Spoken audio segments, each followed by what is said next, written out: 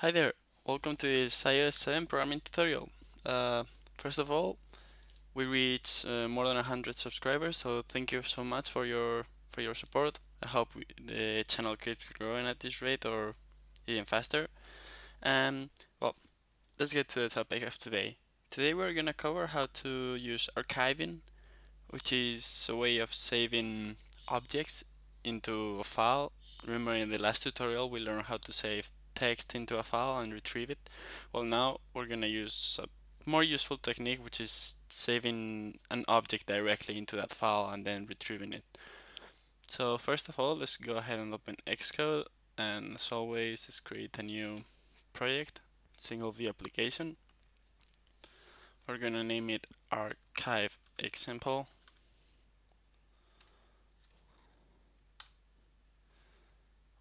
Alright. Now, a good example on where you would need to use archiving is when you have some user information you want to save. So let's go to the storyboard and we're gonna put, whoops, apparently it doesn't want to move. And it wants to move. There we go. And what was I saying? I lost my train of thought. Oh yeah. So we're gonna put some fields where you can insert the user information. We're gonna need 3 labels. So you want here, press Alt and drag to copy it directly. One here and one here. Now we're gonna also need 3 text fields around the same height. 1, 2, and 3. And let's change the text. It's going to be name, address, and finally font. 3 typical information pieces of information we require our users to input.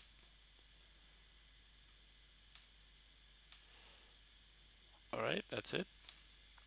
Let's make this a bit bigger so we can input our text.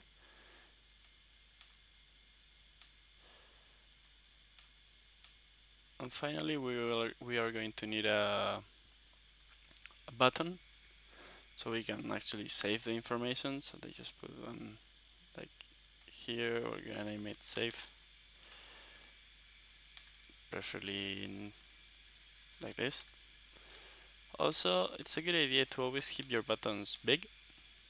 So let's make it at least 17, 18 font size. Alright, now open up the assistant editor and we're going to create the properties for all these fields. Go to the H file, if you remember correctly,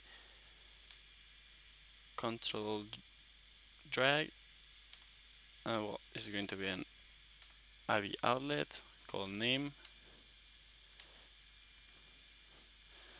address, and finally font. We are also going to need an IB action for the button, and it's going to be save info. And finally, because we're using files, if you remember from the last tutorial, if you don't, I recommend you check it out. We are going to need a string to save the path we're storing our files. So property strong non-atomic and a string file path. Alright, we're ready to go, so close the assistant editor and we can go to the implementation file.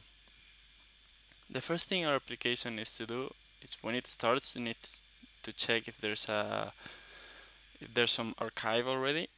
So we need to do that in the viewDidLoad method. Let's create the file manager. Again, we did this already in the last tutorial, so you should be sort of familiar with it.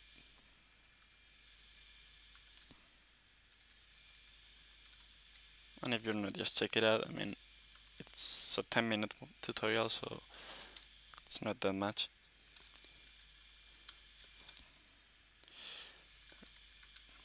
Alright, we need these three fields. Now we need to initialize the file manager. And as file manager, default manager, the directory paths array is going to be equal to ns search path for directories in domains, ns document directory, this is where we're storing our files, ns user domain mask, and yes. Good. Now finally, docs directory is going to be equal to directory path 0,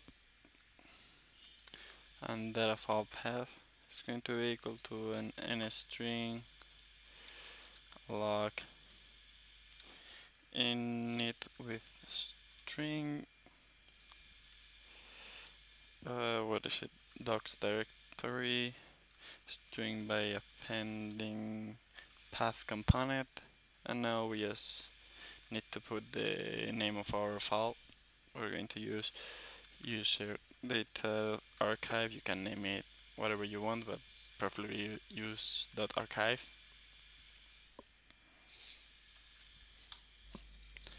Alright, now if there's already an archive in there, so if file manager finds something, file exists a path, data file path,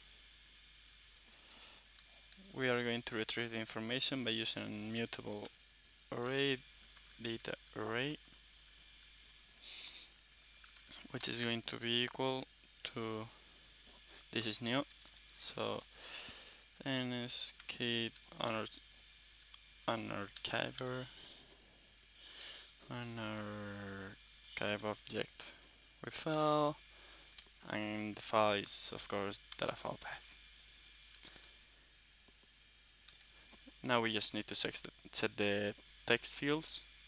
So name will be name.text, going to be equal to data array 0,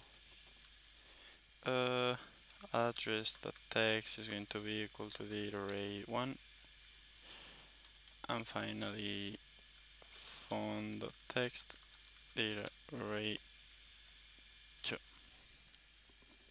Alright, this would retrieve the information properly. Oops, if I don't make mistakes. Now we need to create the save info method, which is here. It's gonna be really simple, so we just need a mutable array because we're retrieving an array, so we need to store an array. User array, and user array is going to be equal to, wait a second, user array is going to be equal to ns mutable array log init. Now we add the information to it, user array, add object, name of text, and so on.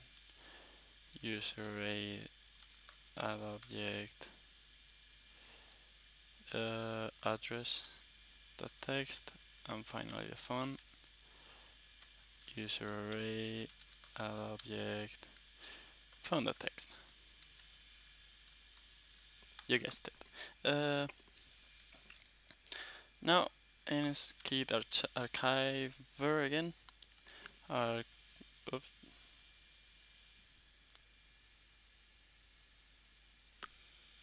An archiver, no, archiver.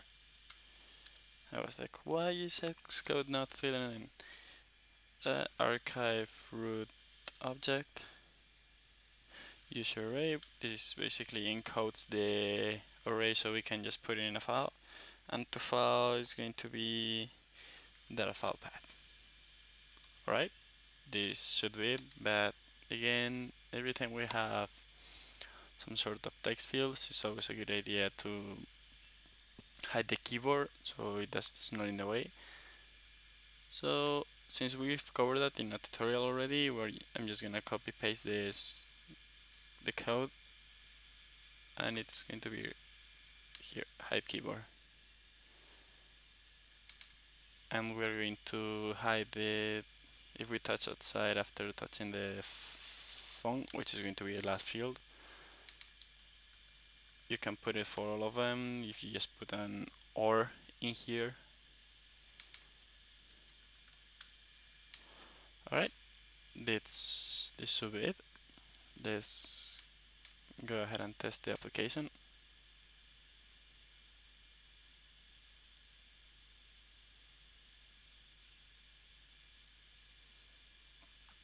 Alright, name,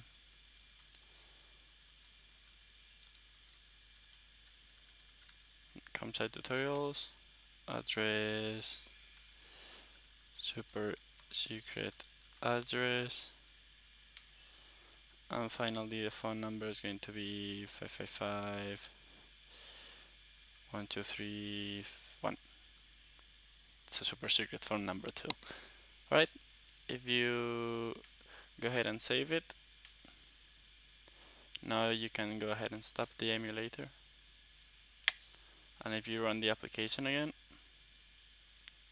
you can see how it's retrieving the data and so on in there, which means it's working.